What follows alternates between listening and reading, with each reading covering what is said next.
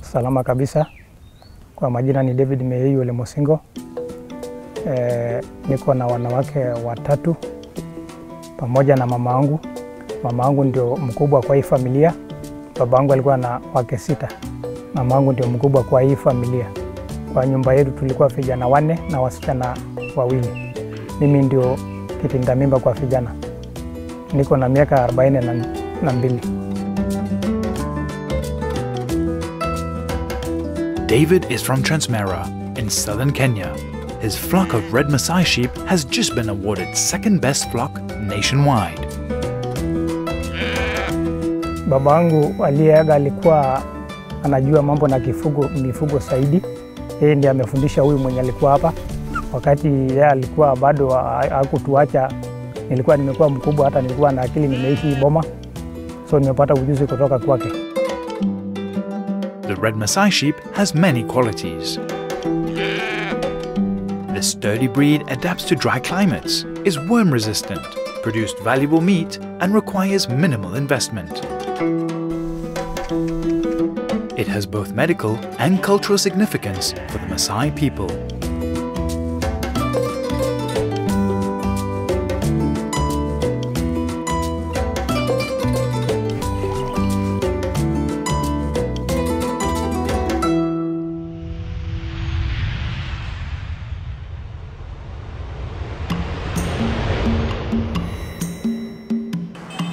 West Africa, Togo. Aloi is a livestock farmer of the Jalonke sheep, typical for this region. Il y a de cela 10 ans que nous élevons le mouton Jalonke. Le mouton Jalonke a de potentiel énorme par rapport aux autres races. C'est-à-dire qu'il résiste bien à la maladie de la mouche tchétché. Son rendement en viande est 2 fois plus élevé que le mouton Sahel. Les femelles arrivent à aller jusqu'à 3 portées. C'est des moutons de bonne mère et c'est la meilleure race, sinon la seule qui est adaptée dans la sous-région.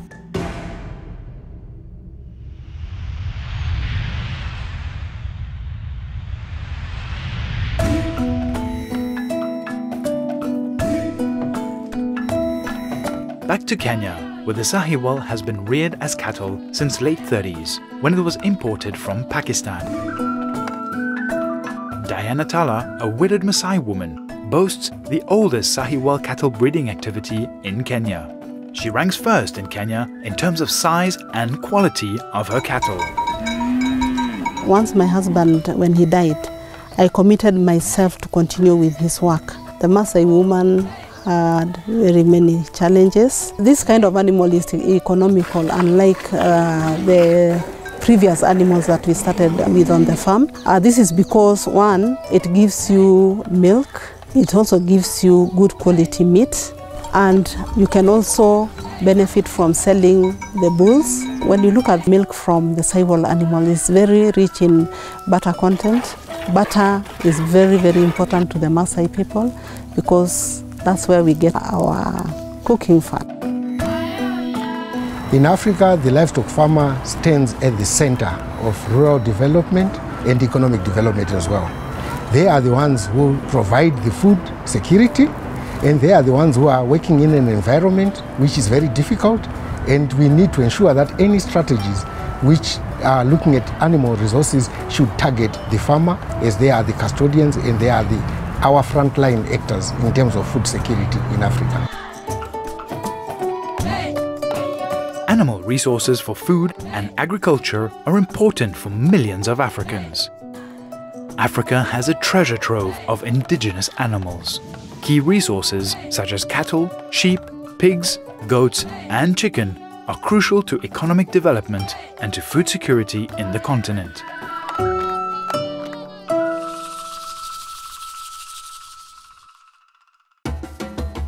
With growing populations and urbanization, African economies are growing fast.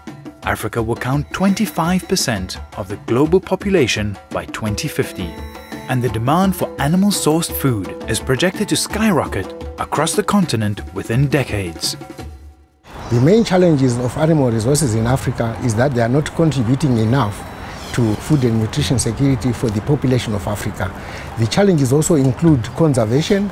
Some of the breeds are actually endangered because of poor conservation measures, and also sustainable utilization by the farmers is not adequate because the farmers, they lack the capacity to sustainably utilize these resources.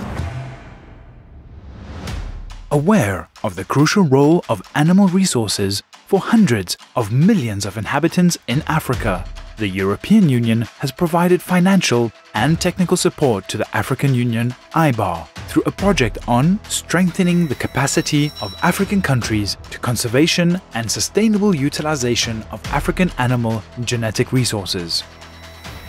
The genetics project is strengthening the capacity of member states and regional economic communities such as EAC, IGAD, to develop strategies so that they can be able to conserve and sustainably utilize the animal genetic resources in their regions. And this we are doing by enhancing the capacity of the players in the animal resources sector so that they can conserve, utilize sustainably, and also create an environment which makes the development of this sector possible. Despite their tremendous value, many African animal breeds are facing extinction or rapid genetic dilution. Genetic improvement programs by governments, NGOs, bilateral aid agencies, and the private sector have introduced exotic breeds for crossbreeding, upgrading, or replacement. Profitability has undermined clear policies, regulatory frameworks, and long-term strategic thinking. L'importation des races exotiques pose une menace sur les ressources génétiques animales locales qui sont adaptées à l'environnement. L'intervention de l'UABA était d'abord de faire l'état des lieux des initiatives, des politiques en matière de croisement sur le continent. Et à partir de cet état des lieux, on a proposé des lignes directrices aux États membres qui présentaient des inconvénients et des avantages sur l'utilisation des croisements sur le continent. Two partners, the International Livestock Research Institute and Centre International de Recherche Développement sur l'élevage en zone subhumide, have implemented the AU IBAR several initiatives involving national research bodies, ministries, and universities to better preserve quality animal resources for Africa's livestock. This includes introducing new animal reproductive technology and harmonized legal and technical frameworks governing the exploitation of genetic attributes of Africa's livestock.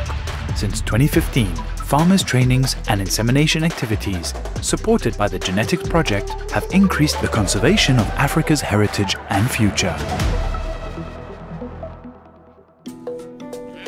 Wakati nilikuwa hii boma na hiyo kondoo moja ikiwa na hiyo ndume, nilikuwa na kondoo kama 8. Nikaanza hiyo kazi, nikaendelea. Sasa hizi ni 300. We started the farm in 1972 with a bunch of 50 zebuka animals, and we embarked on a breeding program to improve that indigenous cow to a better cow that would produce more milk and volumes of meat. And right now we have around 700 animals on the farm. La formation que l'UTRA nous a donnée nous a vraiment outillé.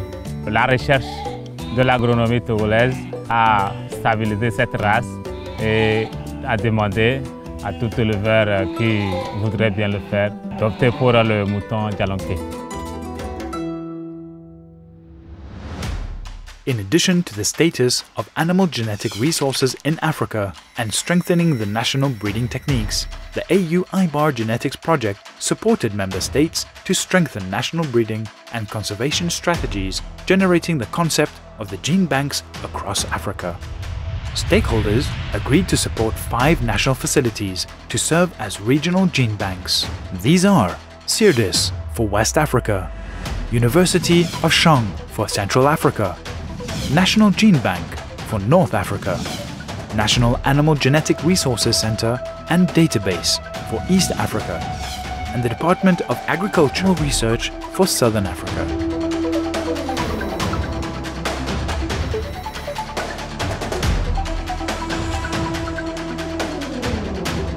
A gene bank is a laboratory that is used for cryopreservation of genetic material. A regional gene bank is used by member countries of a particular region to store genetic material as backup to the genetic materials which are stored in their respective countries. It is beneficial in the sense that the genetic material that is stored there, it can be used in future times for reconstruction or redevelopment of genetic or breeds. Genetic material can also be used for research purposes with regard to DNA analysis. AU-IBA funded the activity through procurement of cryopreservation equipment. This equipment included equipment that is used for collection of genetic material, equipment that is used for processing of genetic material, and equipment that is used for cryopreservation of genetic material. AU-IBA also assisted member countries to acquire training and knowledge and skills in drafting of action plans for the implementation of Global Plan of Action for Animal Genetic Resources. With a mandate to provide clear and complete information to decision makers, the Genetics Project has developed a continental tool to record the animal resources database, the animal genetic resources for characterization, inventory, and monitoring. The ANGR SIMS tool is the first harmonized, ever comprehensive digital paperless data capture tool for the continent. The advantages of this tool is that it provides a robust platform providing evidence for policy formulation, as well as conservation strategies, as well as identifying effects of rampant crossbreeding, and also informing the socio-economic dynamics that are in play in the continent in relation to women, livestock, and incomes generated from these populations.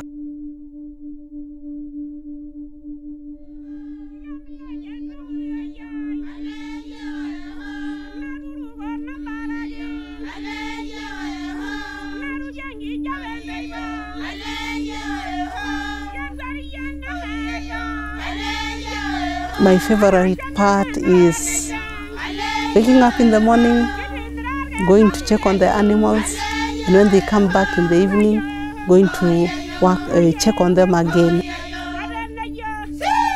The time is ripe to focus efforts towards the global goal of zero hunger. We are building an Africa where animal resources will be instrumental to the eradication of poverty and hunger.